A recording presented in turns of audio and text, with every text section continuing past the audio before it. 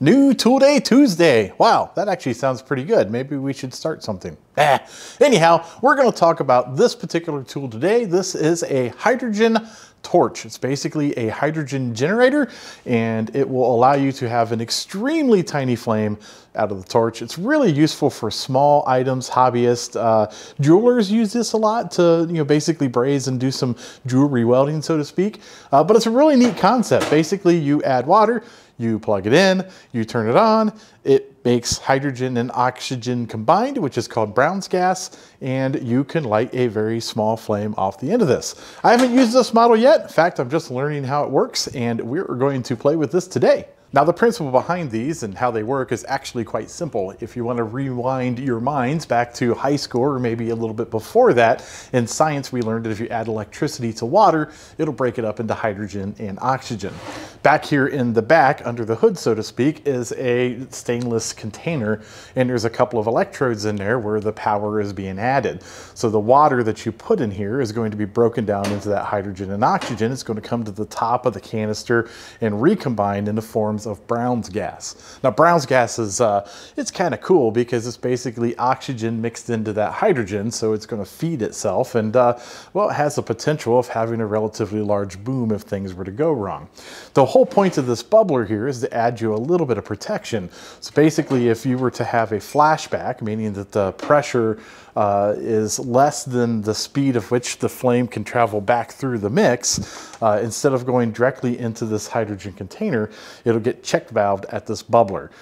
There is a line, so to speak, that goes all the way to the bottom of this canister, and you put water in here. Some people use alcohol or alcohol acetone mix, and if you were to get a flashback here, this particular container would prevent you from having the big catastrophic boom, because it would prevent that from flashing all the way back to the main container inside, which may or may not contain a lot more hydrogen-oxygen mix. I'm a little bit scared of some of this design. Maybe I should have done a little more research, but my fear factor encouraged me to buy a different gas torch, and this gas torch actually has a flashback arrestor built into it. So theoretically, the colorful sand that's jammed in the back of this, if there were be a flashback, meaning I shut the valve off, but it still made itself through this and into the hose back here, the sand would stop the flashback. Now, quite honestly, I'm not really sure how bad of a boom we would have, and I'm not even sure how much of a catastrophic failure we would have. I imagine I could possibly get hurt, or at the very least, I would soil my britches. So hopefully this will prevent that. Now that brings us to the final component that you need to add something to that water to make it conductive. Now, a lot of people add potassium hydroxide, and that's exactly what the manual over here says we need to add. It basically says we need 15% of this by weight to the water.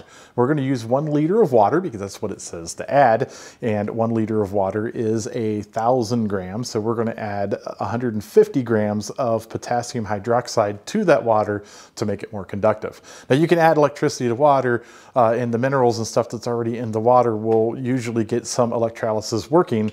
We're going to use distilled water, so distilled water doesn't have hardly any conductivity of any at all, actually. So adding the potassium hydroxide will help speed up that electrolysis problem, which in result is a faster creation of hydrogen and oxygen. Also, one thing to remember is when you add this to water, it is going to be a chemical reaction and you will experience a little bit of heat. So you need to make sure you do this in a well-ventilated area. That seems pretty obvious, but you also need to make sure that whatever container you mix this in can handle a little bit of heat for, I'm going to say a good 20 minutes to 30 minutes. Also, as always, I will put a link down below to all these parts and pieces. That way, if you'd like to mess with one of these yourself, you may do so. I just encourage you to do it at your own risk. Now at this point, I have the water and the potassium hydroxide mix in the reservoir, and on the front here you can see there's a little display that shows the water level is right there, so it's almost to the normal water line level. In my bubbler, I do have alcohol up to the line that they have on the outside. They say fill this up with alcohol to here. Remember, this bubbler protects you, so make sure you do put something in this bubbler. It does say you can use water. I believe alcohol is preferred. There is an amp meter right here that shows how many amps is being consumed as you generate your hydrogen. So let's go ahead and turn it on. And it looks like we're using just about maybe 11 amps or so, and anything between 10 and 15 is what you want. At this point, we're gonna let it sit and build up its pressure.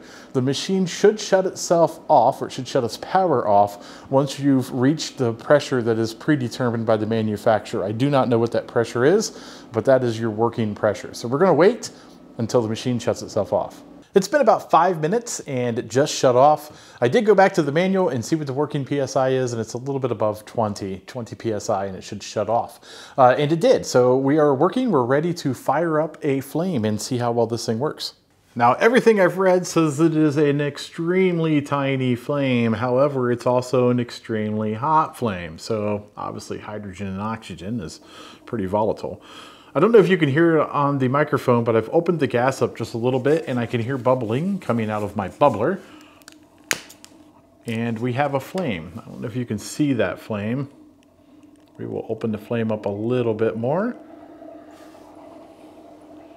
And believe it or not, there is a really tiny blue flame right there. Now let's see how much heat we have on that. My unit just kicked on, so it's obviously creating more hydrogen. And this is just a tin can. Oh yeah, check that out. That is really hot. I just burnt a hole through the tin can.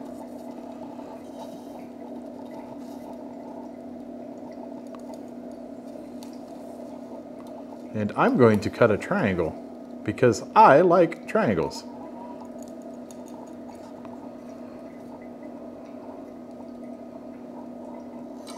And there's a triangle, a perfect triangle cut in a very hot can, obviously.